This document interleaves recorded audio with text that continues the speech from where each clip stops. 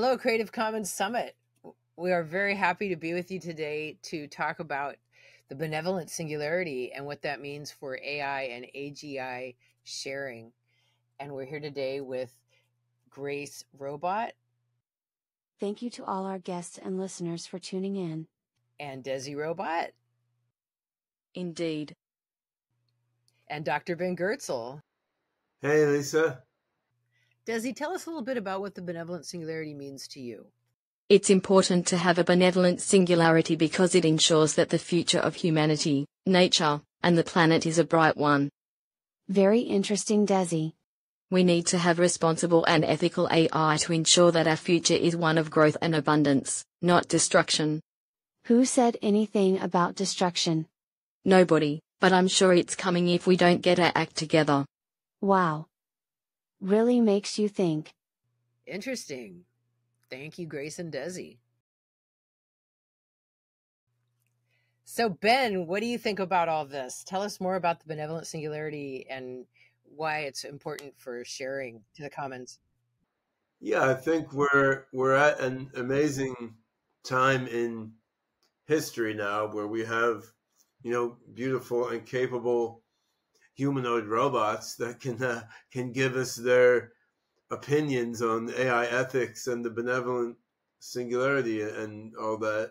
And it's just going to get more and more intense and more strange as the next few years unfold. But I think also in many ways it's going to get just better and better.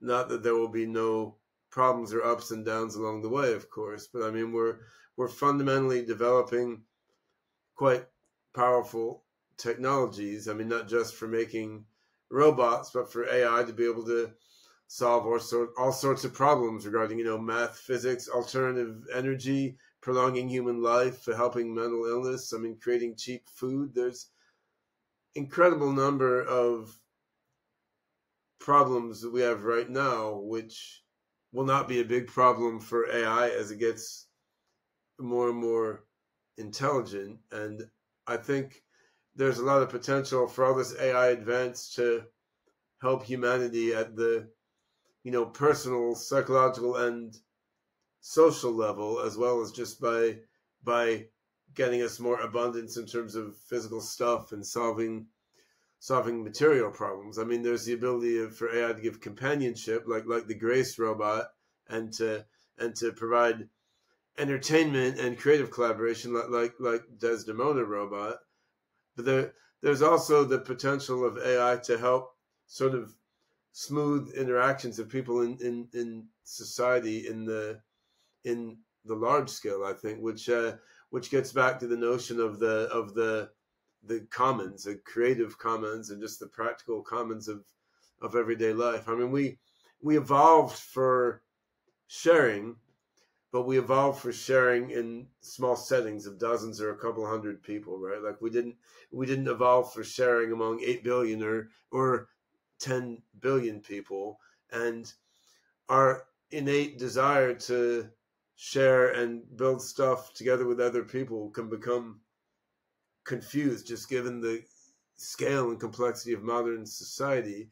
I think AI can actually help with that. I mean, just as the internet helps us to connect with other like-minded people around the world and helps us to collaborate and build stuff together on a wiki or an open source code project. I mean, I think AI can help mediate connections between people in all sorts of ways that we're not even envisioning now. I mean, leading up to weird transhuman ways, like sharing parts of your mind with other people when you feel like. And obviously there's dark potential in all these capabilities, but I think there's also incredible potential for good and to enhance, human well-being and collective well-being and our ability to connect with each other. It's just comes down to, as Desdemona was alluding, it comes down to who owns and controls the AI as we develop it, who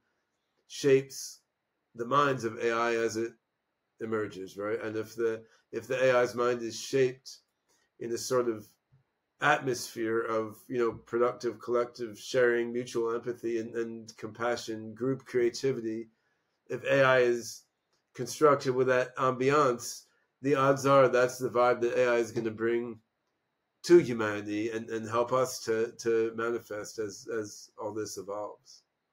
Yeah, and this is why we're hoping for an open source, decentralized singularity. Can you talk a little bit about the importance of decentralization in this situation? Decentralization of power, like you were talking about. Yeah, absolutely. I mean, I think two of the most important innovations in modern technology, the internet and the Linux operating system, are open and decentralized in their own ways, right? I mean, they're not totally decentralized, they're not totally open in everything, but by and large, these things function without a central controller or owner. They're contributed to by a great variety of parties, not all of whom may like each other very much. And I think they're stronger technically, and the world is for the better because these things have been developed in a decentralized and open way rather than controlled by one company or one country. So I think we want AGI, artificial general intelligence, machines that can really think like people and ultimately better.